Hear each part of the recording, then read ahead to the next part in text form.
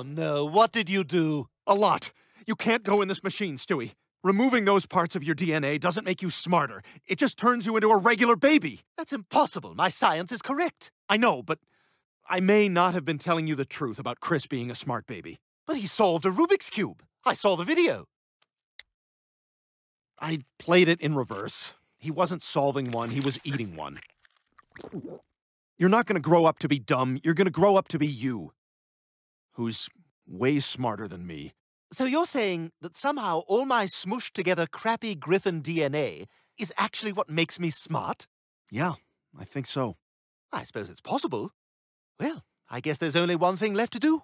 What's that? By traveling back here, you've created a new timeline. For everything to revert back to normal, you have to drown your past self in the toilet. Hey, Stewie.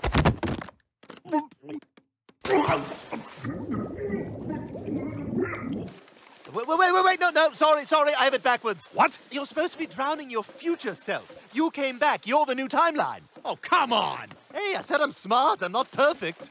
Do it, just do it!